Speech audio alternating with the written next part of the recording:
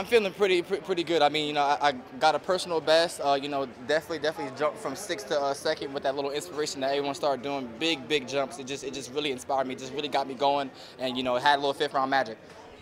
You know what it feels like to be world indoor champion, but double world indoor champion. What's that like?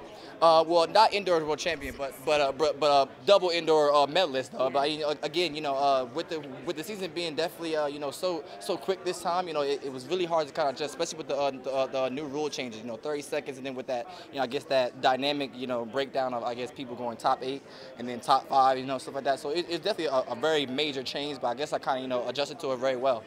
Yeah, and so what next for you? Because you unfortunately missed out on the Rio Olympics. What are your next big challenges? Well, there is no, outdoor championships this year, but there is Diamond League. So I'm going to take the Diamond League route. Definitely go to all the Diamond Leagues that are available, and then hopefully have that same big energy happening at the Diamond League final. Okay, fantastic. Thank you.